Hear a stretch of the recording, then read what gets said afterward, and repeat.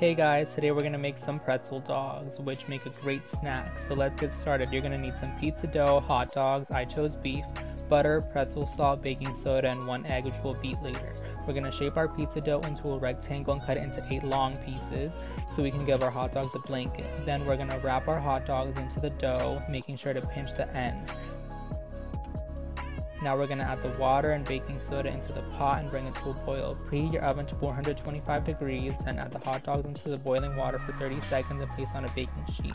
Remember the egg I told you we're going to beat? Beat it and brush it all over the top and sides of the dogs. Sprinkle the top with pretzel salt and bake for 20 to 25 minutes.